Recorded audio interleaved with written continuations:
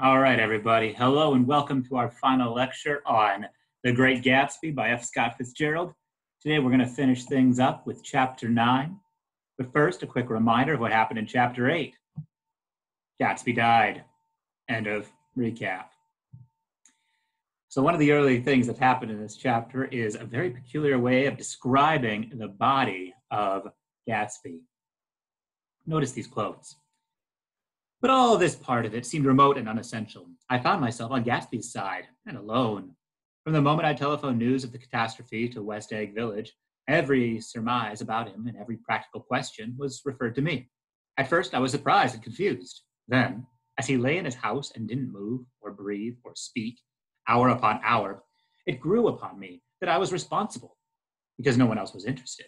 Interested, I mean, with that intense personal interest to which everyone has some vague right at the end. He's describing a dead body here, okay? But he sits and says that he lay in the house and didn't move, didn't breathe, didn't speak. He's a dead body. He's not going to do these things. And yet, Nick is really struggling to say things like this. He goes on, I called up Daisy half an hour after we found him. Not after we found him dead, just after we found him. And so you'll remember the previous chapter, we just had that mattress that was laden, the air mattress. And so there's real reluctance to list the body as dead. Next, I wanted to go into the room where he lay and reassure him. Again, very strange language for a living person, for a dead person. Other people come. As they drew back the sheet and looked at Gatsby with unmoved eyes, his protest continued in my brain.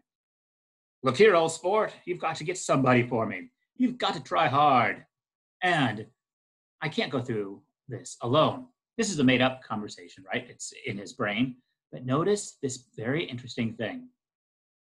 Looked at Gatsby with unmoved eyes. Here, unmoved eyes could refer to Gatsby, or it could refer to the people that are looking, which is the antecedent is they. So there's this interesting tension that arises with that. A little bit of a prepositional phrase there. That's very not playful, but enjoyable. Right? There's ambiguity that they're generating. But then, at last, Nick gets so frustrated by people calling, thinking that Gatsby's still alive, that he declares, with great finitude, Mr. Gatsby's dead. Gatsby is dead, not Gats. All right, so that's going to be an interesting point of interpretation. Well, at the death of Mr. Gatsby, Mr. Gats shows up. He's like nothing we came to expect. I think it was on the third day that a telegram signed Henry C. Gats arrived from a town in Minnesota. It said only that the sender was leaving immediately and to postpone the funeral until he came. It was Gatsby's father, a solemn old man, very helpless and dismayed, bundled up in a long, cheap ulster against the warm September day. His eyes leaked continuously with excitement. And when I took the bag and umbrella from his hands, he began to pull so incessantly at his sparse gray beard that I had difficulty in getting off his coat. He was on the point of collapse, so I took him into the music room and made him sit down while I sent for something to eat. But he wouldn't eat, and the glass of milk spilled from his trembling hand. After a little while, Mr. Gats opened the door and came out, his mouth ajar, his face flushed slightly, his eyes leaking isolated and unpunctual tears. He had reached an age where death no longer had the quality of ghastly surprise, and when he looked around him now, for the first time, and saw the height and splendor of the hall and the great rooms opening out from the other rooms, his grief began to be mixed with an awful pride. Notice these small details here. The fact that Gatsby's father has a cheap coat on against the wind, and he's old, he's solemn, but especially like helpless and dismayed. Right? These are not aspects that we've come to associate with his son in any ways. This nervous tick of pulling at his gray beard, something that is quite different as well to the way in which Gatsby stood in the world. And then when he goes in and sees the body and comes back, we see that he's just struggling to adjust to it. And he had reached an age where death no longer has the quality of ghastly surprise. This word ghastly has appeared a few times.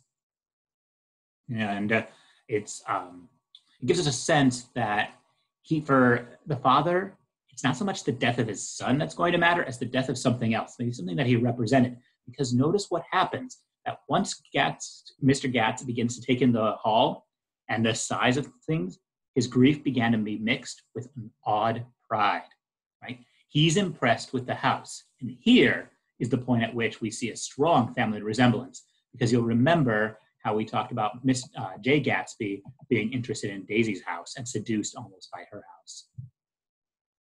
So some more calls come, and we get a very odd one with the guest whom we saw a long time ago doing those liver exercises. He's the piano player, Clip Springer. And he calls and he says, oh, I probably can't make the funeral, but can you send me some shoes that I forgot?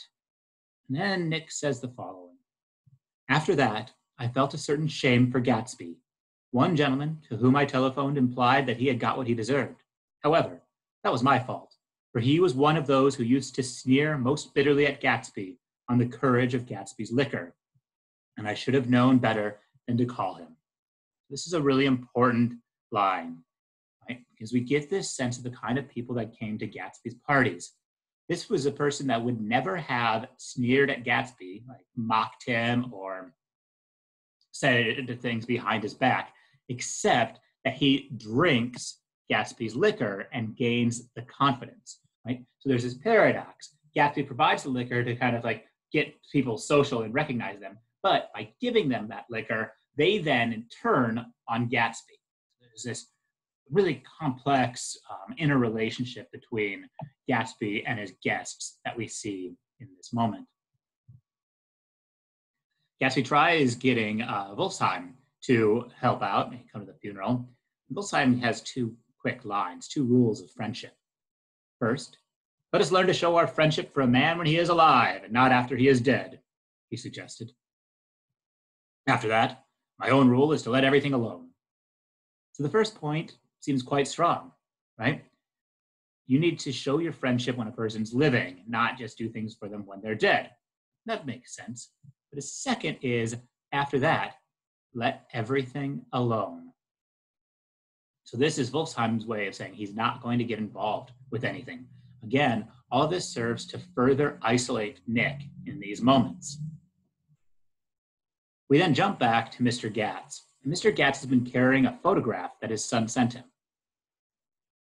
After changing my clothes, I went next door and found Mr. Gatz walking up and down excitedly in the hall. His pride in his son and in his son's possessions was continually increasing, and now he had something to show me. Jimmy sent me this picture. He took out his wallet with trembling fingers. Look here, there. It was a photograph of the house, cracked in the corners and dirty with many hands. He pointed out every detail to me eagerly. Look there, and then sought admiration from my eyes. He had shown it so often that I think it was more real to him now than the house itself. Jimmy sent it to me. I think it's a very pretty picture. It shows up well. Very well. Had you seen him lately? He came out to see me 2 years ago and bought me the house I live in now. There are a few things to notice here. The first is this idea of pride, right? We get this image of a picture and we see that it's dirty with many hands.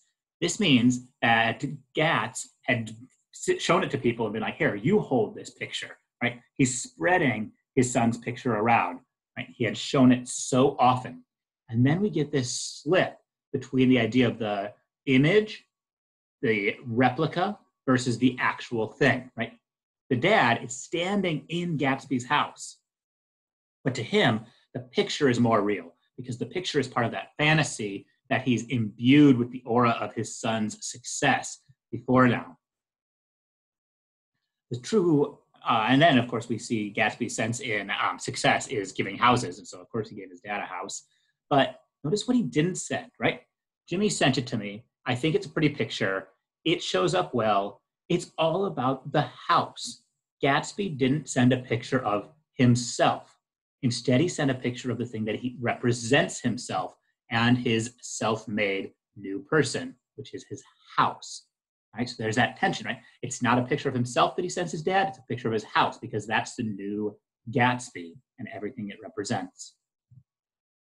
Then we have Gatsby's funeral. lonely and raining. We straggled down quickly through the rain to the cars. Owl Eyes spoke to me by the gate. Right? He's the only person that showed up. I couldn't get to the house, he remarked. Neither could anybody else. Go on, he started.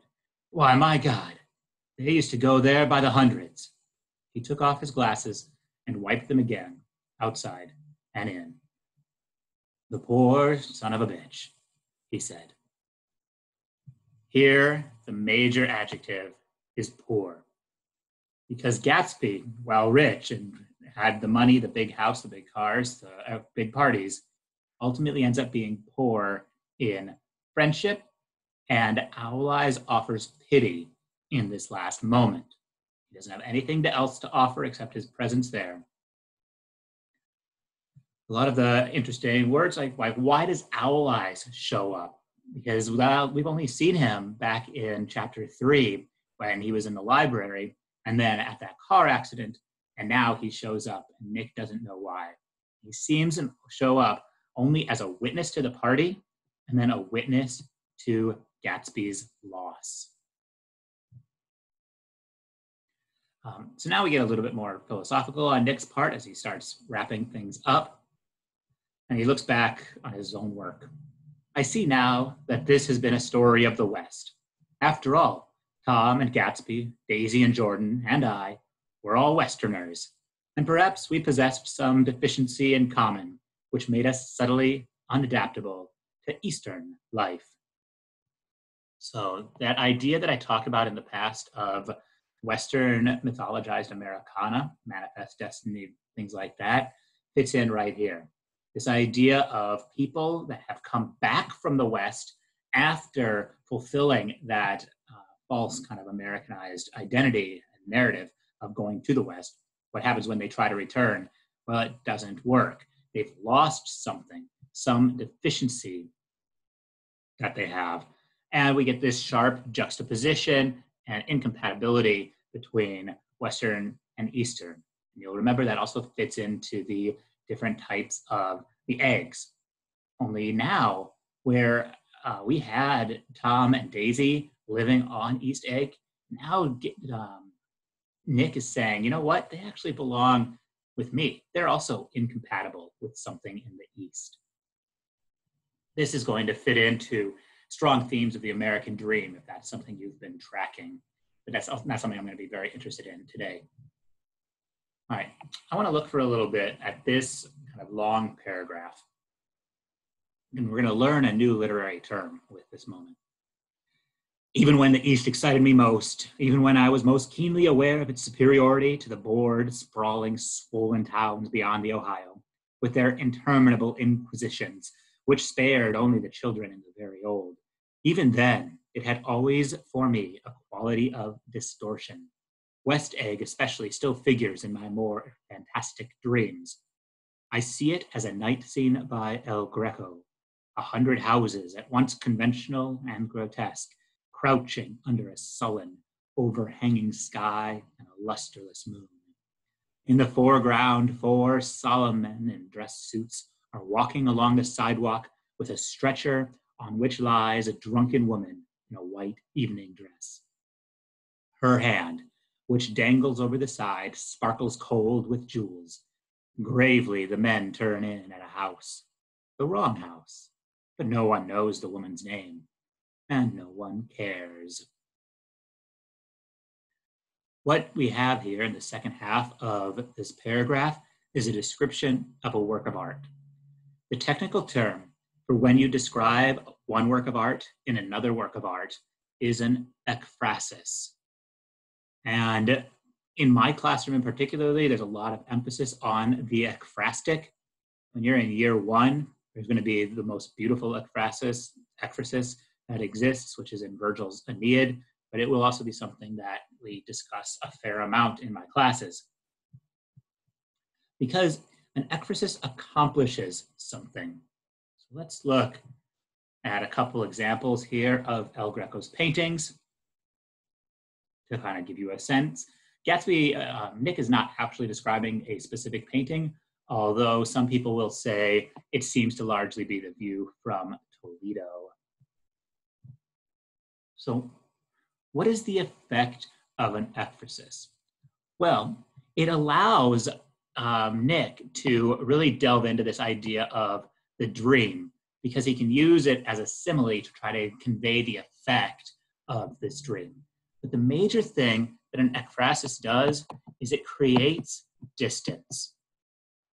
It gives Nick a space in which to process his feelings by mediating it through another mode. So, for instance, when you read the Aeneid in a few years, one of the things you're going to find is Aeneas processing where he's come from by looking at a series of paintings that actually describe the fall of his homeland, the fall of Troy. And so an ekphrastic moment allows you to mediate and process something in your past to your present, and you do it through a description.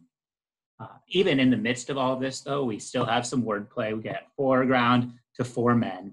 Notice they're carrying a stretcher where the drunken woman is on it. This reminds us of the drinking that happened at Gatsby's parties.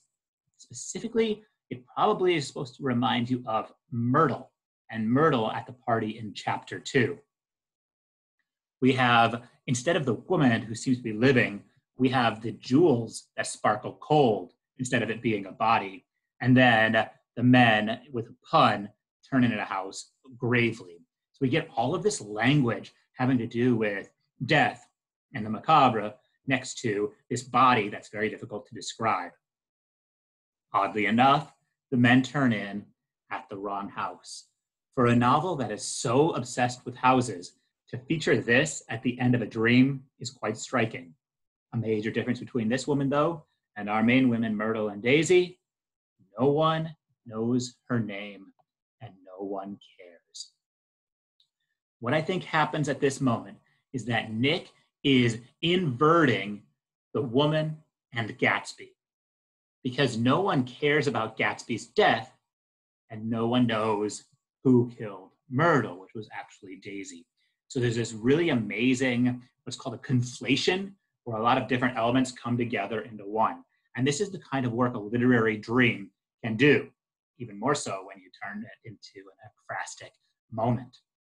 It allows you to pull multiple elements together into one, and then you as a reader can kind of unpick them and see what might fit to what, right? You get to be an interpreter of dreams, to use a phrase from Freud.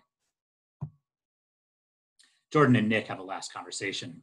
Oh, and do you remember, she added, a conversation we had once about driving a car? Why, not exactly.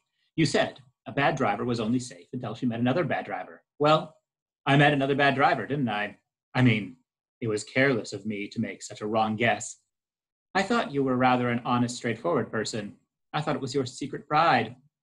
I'm 30, I said. I'm 5 years too old to lie to myself and call it honor. She didn't answer. Angry and half in love with her, and tremendously sorry, I turned away.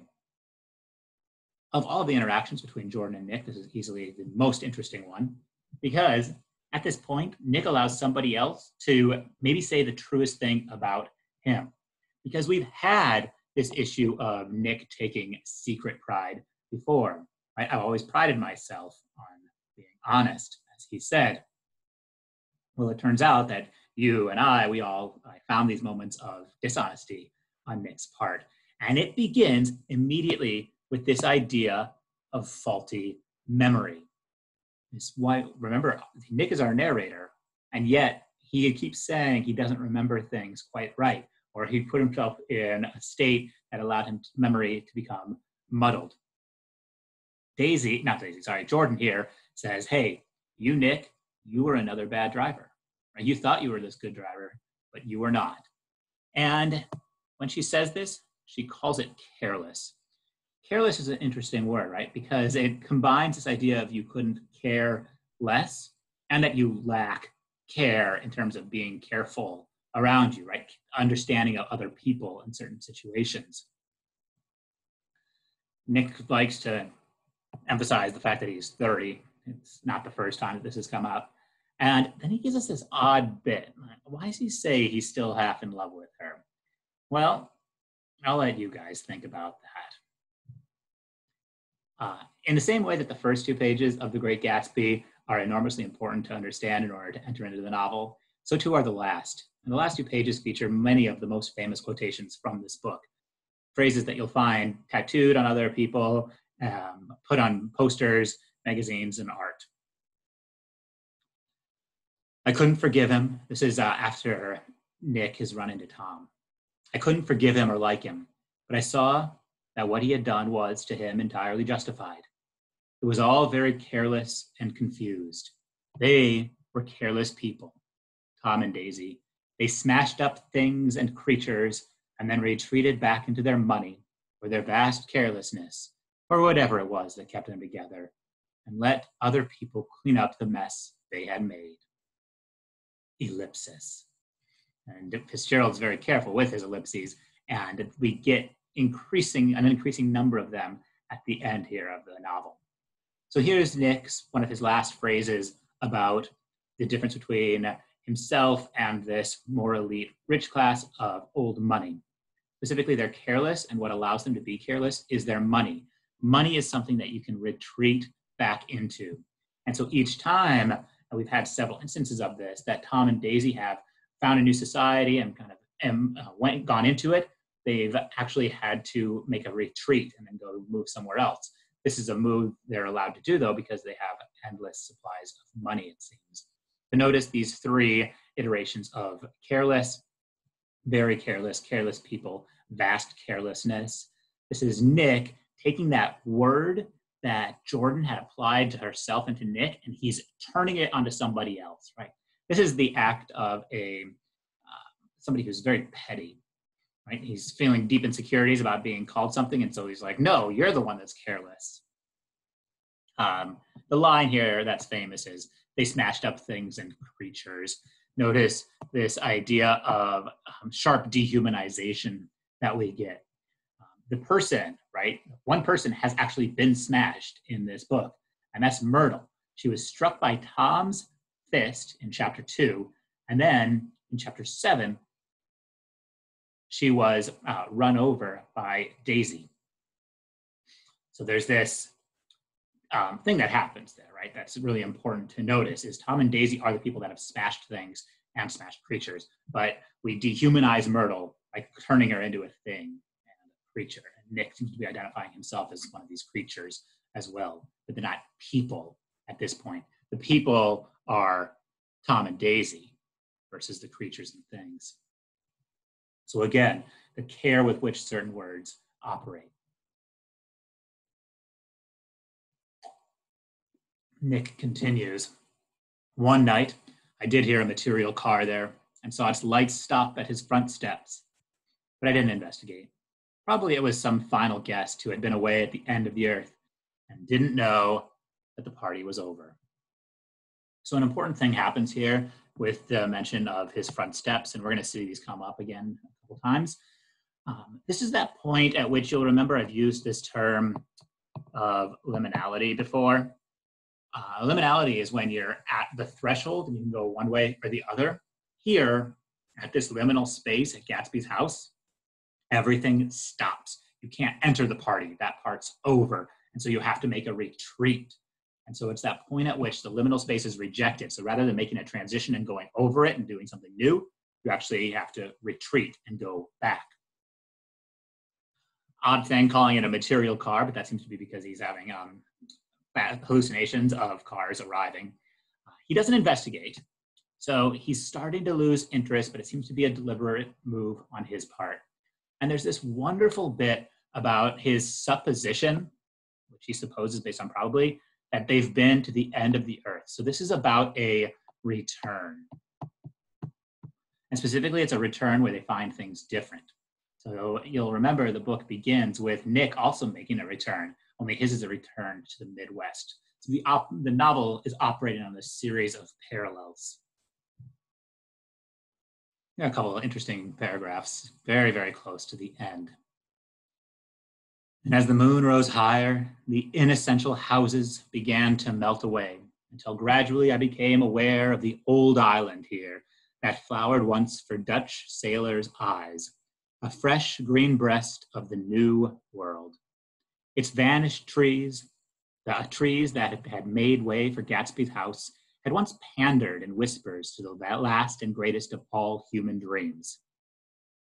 For a transitory, enchanted moment, man must have held his breath in the presence of this continent, compelled into the aesthetic contemplation he neither understood nor desired, face to face for the last time in history with something commensurate to his capacity for wonder. And as I sat there brooding on the old, unknown world, I thought of Gatsby's wonder when he first picked out the green light at the end of Daisy's dock. He had come a long way to this blue lawn, and his dream must have seemed so close that he could hardly fail to grasp it. He did not know that it was already behind him, somewhere back in the vast obscurity beyond the city, where the dark fields of the Republic rolled on under the night. So one thing that this first paragraph I've quoted does is it encourages this examination of American history as American exceptionalist history, because it completely elides the fact that there were indigenous populations here, and that this is a form of kind of a settler colonialism narrative, right? We get man, but what man seems to be identified by is the European settler. And Nick immediately aestheticizes things in order to create a distance, right? An aesthetic contemplation means a contemplation about the appreciation of the beauty of it, similar to Nick he performed an aesthetic contemplation of his dream when he compared it to El Greco. But then Nick says, this was the only last point in history when somebody was capable of matching their capacity for wonder with something that is unknown. And this is what gets lost over time. So this is a critique kind of the modern version of the world, which seems to be like a mercantile world, capitalistic world that's lost a sense of the aesthetic. So this would be, if you're mounting a critique in this novel against the American dream, these would be the places where you found it, specifically because of all of this emphasis on the dreams, the connection of Gatsby, Gatsby's wonder. You'll remember from page 2, Gatsby's capacity for hope. What I wanted you to notice, though, is the care with which these paragraphs are put together. We have the new world, which is a paradox because it's the now present old world. And so we have this tension with how does time work in this novel, right? Is it cyclical? Is it linear? Does it move backwards? What do words even mean when suddenly you have old and new describing the same thing? I am not going to talk about this green light right there because the entire internet will tell you what it thinks it means. The last paragraph. Gatsby believed in the green light, the orgastic future that year by year recedes before us. It eluded us then, but that's no matter. Tomorrow we will run faster, stretch out our arms farther, ellipsis, and one fine morning, dash. So we beat on, boats against the current, borne back ceaselessly into the past. These lines are the culmination of the way in which time is represented in this book. Notice that we have recedes, which means to move backwards, before us.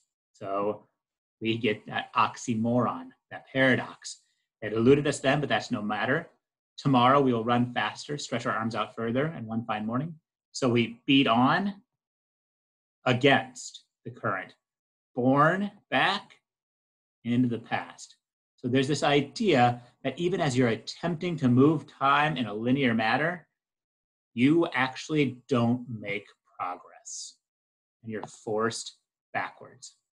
So you might think about this as Nick, the more he's trying to write into the present, he keeps having more things to write about in the past. That's one way in which that works. So it's just interesting, especially because this idea at the end of beating on, right, to be rowing versus the borne back. You have the active and the passive that are placed into sharp juxtaposition. This is related to all the language we've had about drifting and currents throughout the novel. And so I've been talking about that and picking it up in order to lay the groundwork that culminates at this point. So these are all passages that are quite frequently talked about. Again, Fitzgerald's worked very, very hard on these last passages, and so it's exciting to get to put some pressure on them.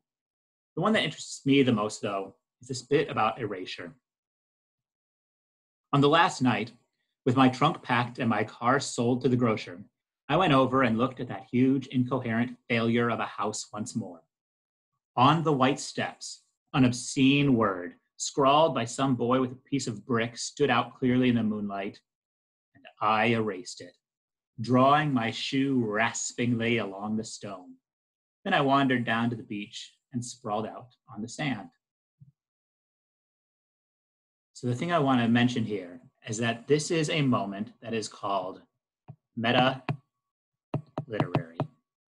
This is a word I've mentioned a few times, but the metaliterary is when you have a moment in a book that's about writing a book.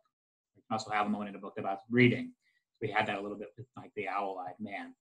But this is a metaliterary moment, right? Because what is the act of erasing something obscene? Well, it's Nick's process of writing this book. When he leaves out certain moments, certain obscenities, and he smooths things over. So we might consider this a literalizing of the act of writing this book. Nick confesses to us his process. He tries to make things pure and clear and unsullied. One of the things that we get there when he draws his shoe raspingly is this word rasp. And a rasp is something that smooths out other pieces of metal. So it's a piece of metal with grooves in it that you use to grind down other pieces of metal. At the same time, Nick calls the house an incoherent failure. Incoherent means something that you can't fully understand. But what he's tried to do, Nick has tried to do, is render the house coherent. And he's done that by erasing. So this is a moment of really, really fun, interesting confession on the part of Nick and his process of writing this book and one of the things that lies behind it. So I hope you've enjoyed this discussion of Gatsby. At this point, you can enjoy the ways in which Twitter loves Gatsby. So we'll start here. SparkNotes especially will create viral tweets regularly out of Gatsby. They respond to Wint saying, blocked, blocked, blocked, you're all blocked. None of you are free of sin.